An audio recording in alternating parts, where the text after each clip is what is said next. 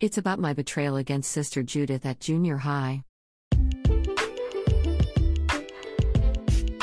As all the people around me profess Buddhism and Shintoism, I had never been exposed to Christianity until I entered junior high school.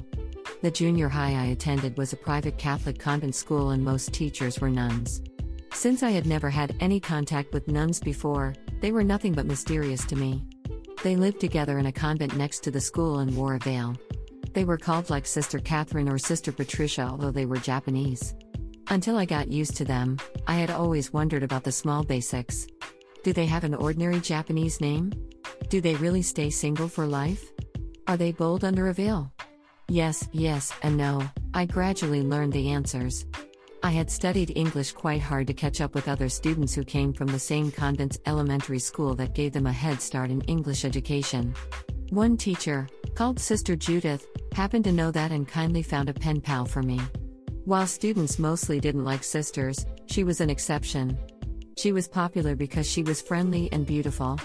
Students also respected her since she graduated from one of the most renowned universities in Japan and as the smartest sister at school. The school had the very rigid rules for uniform. If an irregular bag was spotted, it would be confiscated. I carried my personal small bag into school one day in addition to the big uniform bag, and Sister Judith caught me. She said she had to confiscate it, and I begged her not to. I promised her I wouldn't use it for school ever again. She decided to overlook my breach for once out of consideration for my emotional plea. As a stupid teenager, I was defiant to pretty much everything. I believed nothing good existed in this world. So I took my irregular bag out of my uniform bag again as soon as I passed through the school gate after school that day. I was walking toward the bus stop with the bag dangling. Someone called out my name from behind. It was Sister Judith. She didn't return to the convent as usual, and left for an errand on that particular day. She didn't confiscate my bag, though. Instead, she was crying. I trusted you and that was why I let you go. But you betrayed my trust. I'm bitterly disappointed in you, she said quietly and walked away. I felt it was much better that she yelled at me and took away my bag.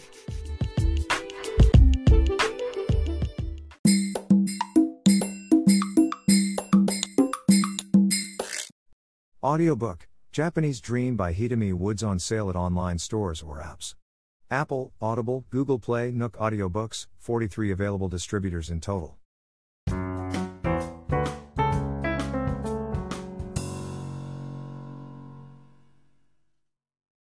I report the true culprit of my skin trouble. From January of last year to October, I'd had terrible skin trouble on my face.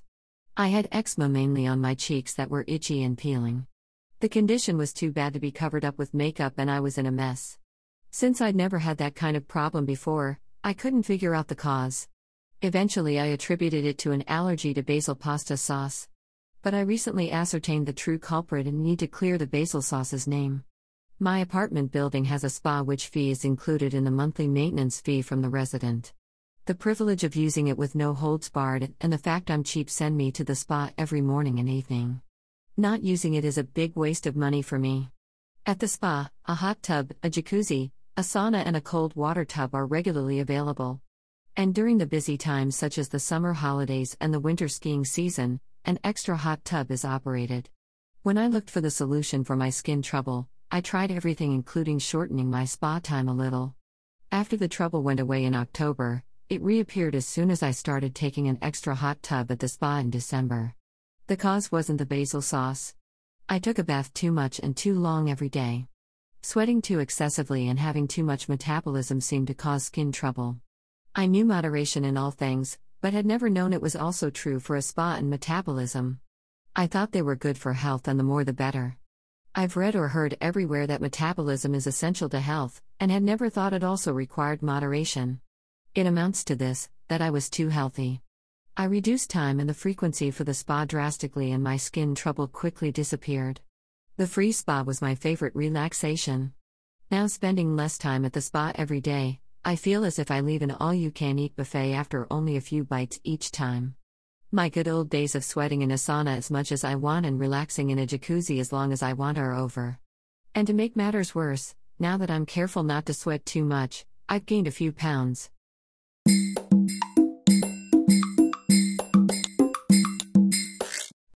Audiobook, Japanese Dream by Hitomi Woods on sale at online stores or apps. Apple, Audible, Google Play, Nook Audiobooks, 43 available distributors in total.